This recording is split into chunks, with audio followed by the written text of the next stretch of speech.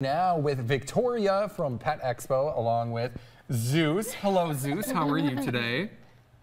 Oh yeah, I know. Well, so Victoria, you brought some, dog toys for us, and I have a dog, and one of the things that I find so interesting is figuring out what types of toys he likes to play with and doesn't like to play with. So how do you figure that out? Well, as a puppy, it's actually recommended to get a variety of textures. So like Zeus here, he's only 10, 11 months old. And when you're in that younger stage, you want a variety of textures to figure out what preference of play they prefer. But then also the different textures is also really great for teething puppies too. So yeah, texture makes a big difference. What about a dog who may be 2 years or older, someone that you may have adopted from a shelter or just picked up who may be a little bit older? How can you gauge that personality if they have grown out of that puppy stage? I mean, I would still get them a variety of toys.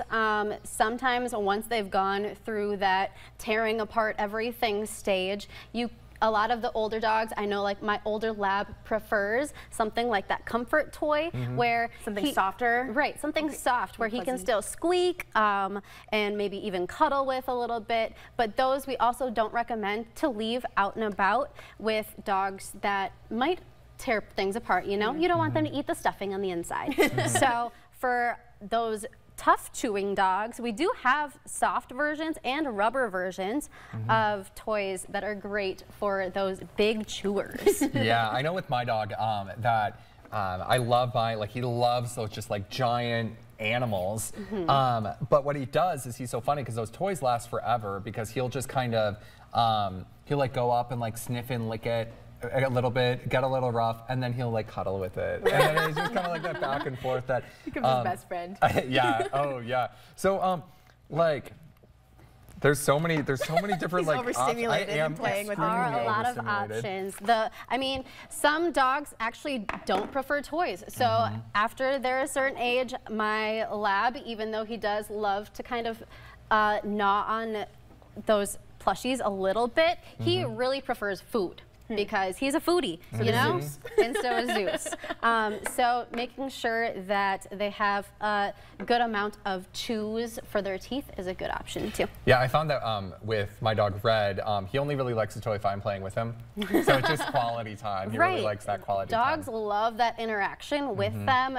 They want to bond with you. So like tug. Tug is a great option where you can bond with your dog and you can do it with a rope, or we have rubber options too that are a little bit more durable too. What is this? Is that just like a regular like ball there? Or is it dog? Like... Yeah, I mean, so we have Jolly balls at the store. They are made of a durable rubber where if a dog's teeth puncture into it, it's not going to deflate. Oh, can I see it? Yeah. Awesome. Whoa! What does it feel like? Is it like squishier or no? It's like you can kind of squish it. Yeah. I definitely could not bite through this. Maybe not you, but there are definitely dogs out there that can. And these are kind of fun. The Jolly balls, especially the soccer balls, they actually have a scent to them too. So they kind of different colors have different scents, kind of for extra fun. That is so much fun. Awesome.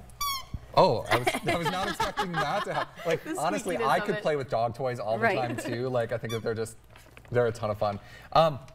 And so remind us again, like how, people can get in touch with you if they're looking to find, more toys or looking for recommendations. How can people get in touch with you? Well, come on into our store. We have staff that is specifically trained to lead you in the right direction for the different types of play.